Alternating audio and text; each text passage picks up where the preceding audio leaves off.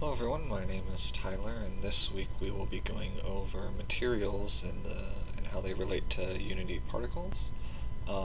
So for the starting system for today, it's basically just the default particle system. I've just swapped out the default particle material for one that I made. So you can, if you click the little kind of dot button-ish looking thing over here, Unity will give you a list of materials in your current project that you can work from.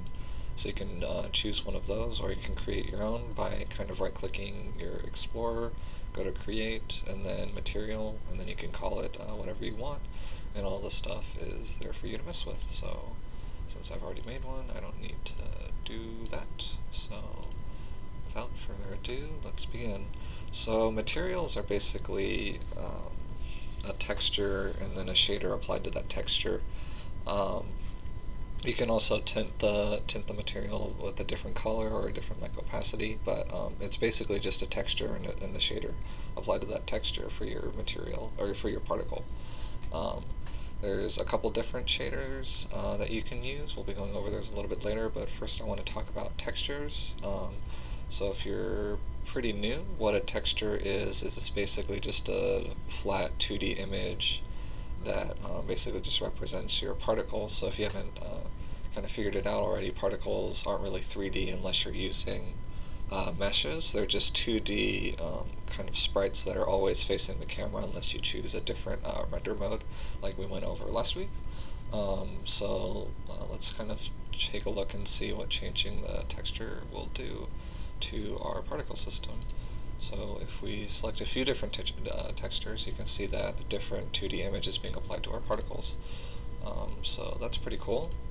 Textures are pretty important in your particles because they kind of, you can kind of use the smoke and mirror of the 2D texture to kind of represent different complicated systems like fire or lightning or kind of basically whatever you want to do. Because the animation helps, but it's mostly kind of the texture because that's what you're visually seeing. So let's just stick with the fire one that we had before. And there's a couple of different things you can kind of do to the texture in Unity.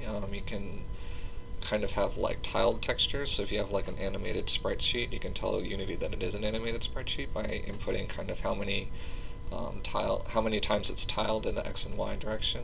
So to give you a little bit of an idea, so then Unity would basically be able to see, oh, this is how many kind of images are in the actual texture and where we should find each image.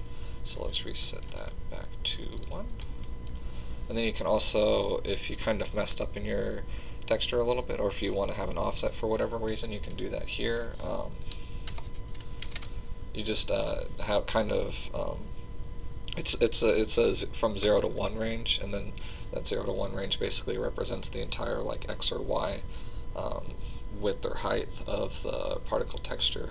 So if you do 0.5, it'll kind of shift the texture over by about half the width or half the height, respectively.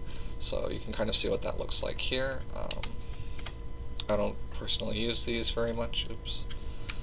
Just because I don't really need to. Animated textures, I mean, you used to be able to, you used to use this for particles when you had animated textures, but Unity recently, I think within the last year or two, put in this texture sheet animation tab, and that's basically where you want to kind of specify how your textures are going to be animated by Unity. So you don't really use this anymore. Moving on from that, you can kind of change the color of what that's kind of applied to your particle as it's being shown.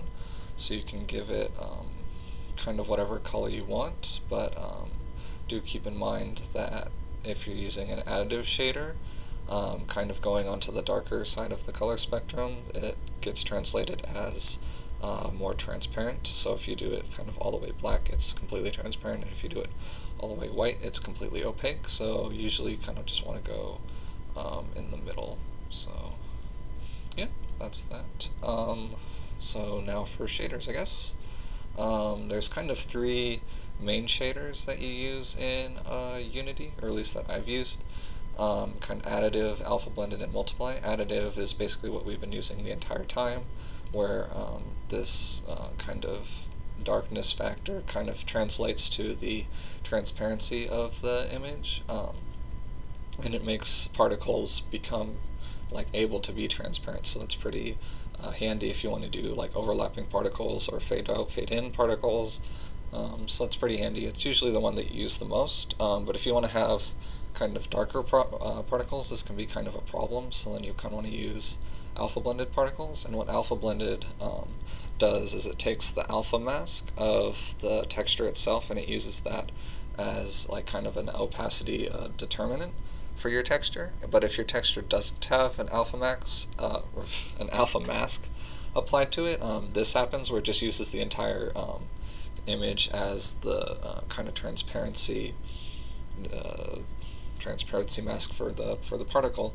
But as you can see here, like you can just have completely dark particles without it being transparent at all. So that's handy for when you want to have darker particles. You just have to create an actual alpha mask in your texture image, and I'll be going over that probably a little bit into the future because we don't really need to worry about that for right now. Going on to the next one is multiply. What this does is it kind of applies the your 2D texture kind of multiple times into a single texture, so there's a lot of like overlap almost. I haven't personally used this one very much, but it can be pretty handy for getting like either really dark effects or really bright effects without using more particles. So it's there if you want to use it. But that's about it for this week. Oh, I guess there's this soft particle factor over here if you want to use additive. And basically what that does is it kind of just determines how bright the particle is when they overlap. There isn't like too much of a difference that it makes, but it's there if you want that kind of extra little touch. So it's there if you want it. If not, don't worry about it. But that's about it for materials. It's kind of just a simple little overview of what they do and what textures do and what they look like. So hope you enjoyed it. As always, if you have any questions, feel free to leave them in the comments section and I will answer them to the best of my ability. Thanks for watching.